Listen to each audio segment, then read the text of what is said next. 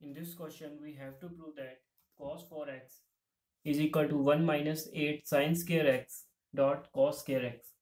इस क्वेश्चन को सॉल्व करने के लिए हम जो आइडेंटिटीज यूज करेंगे उसमें से फर्स्ट आइडेंटिटी है cos 2a is equal to 1 minus 2 sine square a, और जो सेकेंड आइडेंटिटी हम यूज करेंगे sin 2a वाली, उसमें that is equal to 2 sin a dot cos a. Now I take the left hand side. तो हमारे पास cos 2a का कोई फॉर्मेट नहीं है, तो फर्स्ट टारगेट क्या हमारा होगा कि cos 2a का फॉर्मेट बनाए. तो for left hand side is for cos 4x.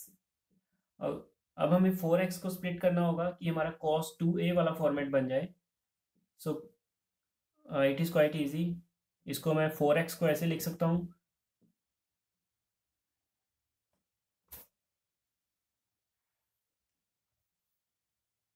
cos 2 into 2x.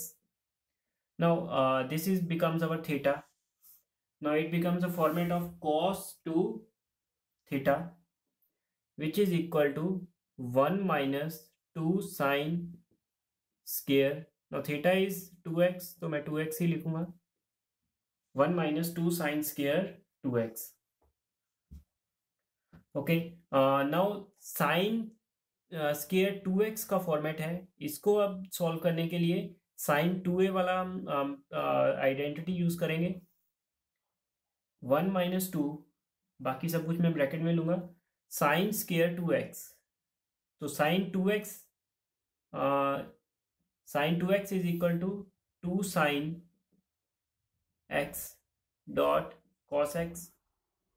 क्योंकि यहाँ पे स्केयर है तो यहाँ पे भी मैं स्केयर डालूंगा, होल का स्केयर. इसको अब क्या करेंगे, ये जो स्केयर है इसको हम सॉल्व करेंगे. इसको फर्दर जो ब्रैकेट है वो ओपन करेंगे, -2. ओके, ब्रैकेट ओपन करने पे दिस 2 बिकम्स, 2 का स्केयर क्या आ जाएगा, 4 डॉट साइन x का स्केयर आ जाएगा sine square x, and cos x का आ जाएगा cos स्केयर x.